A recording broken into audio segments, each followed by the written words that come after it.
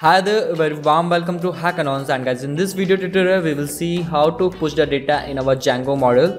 And guys, we will push the data here with the help of two methods. One is Python Django shell. It's one of the most powerful, and then one of the best, and it's my favorite, Django admin. And so now let's see first with the Python shell, then we will see a easier way with Django admin.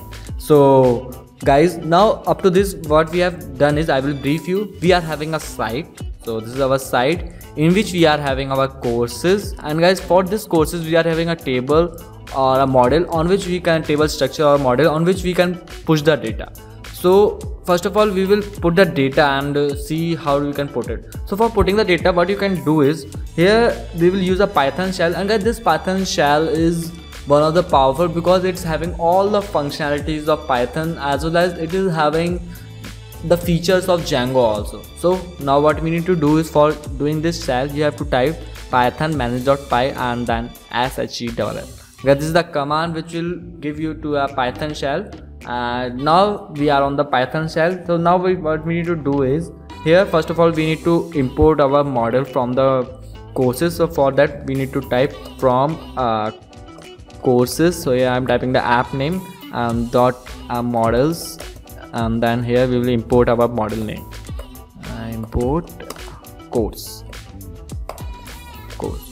So now we have imported our model, and after that here you can see that whether how much courses data in our model is. So for that, but you can use the command courses dot object dot all.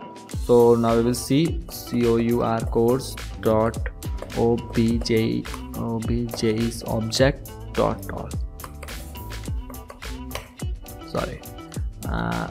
Yeah, so guys, now you can see here we are getting error, and we can resolve it because we are doing course object or its object. So I think so now you can see here we get a empty query set, means it's a query and which is empty, there is nothing, no data here.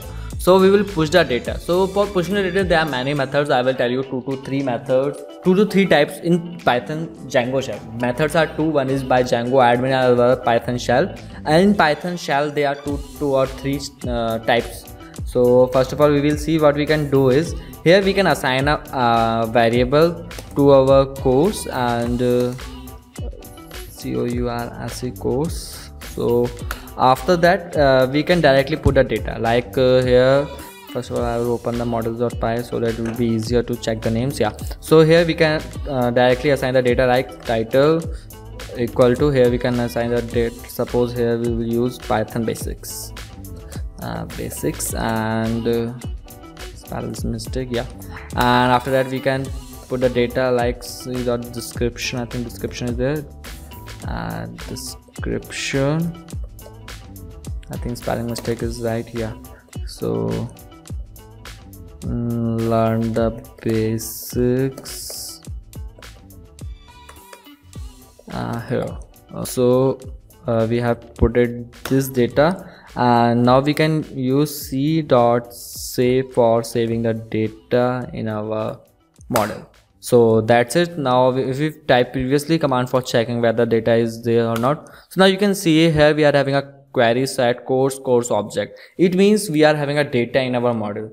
So this is the first way that why we can put a data in our model with the help of Python shell, but I will show you a quite easy way then. So for other ways is, so what you can do is, here you can directly type course. In the function you can directly define the data.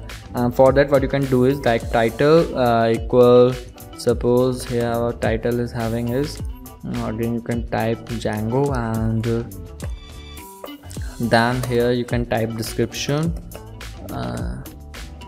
and the description I can type like learn Django.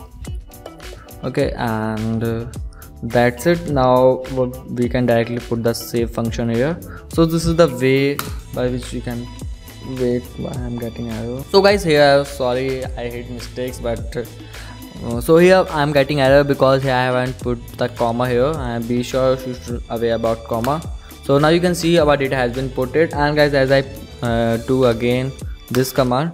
So guys, as we put it this command, you can see our data has been again put it in our database.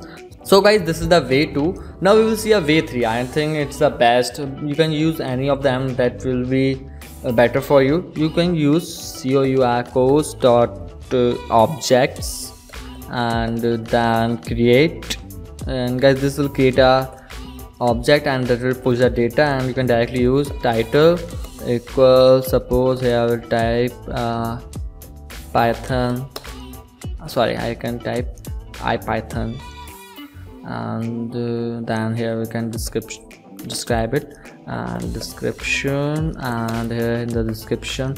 So now guys, we are again forgetting about comma, I put it, and here we can describe learn basics of IPython. Yeah, so now we have put it data. And guys, the better thing here is here you don't need to use the save function, which means it will decrease the number of text that you have to type. And guys, as you put it, then you will directly see this again, that means you don't need to use this command course object, or it will directly show you the output that the data has been put in our query set. So that's it. Now if we again I have to type this command again, course object. So now you can see our 4 data has been put 4 times, we have put it data, sorry, 3 times or 3 ways. So guys, that's it. We have seen how to put the data in our models using Python shell.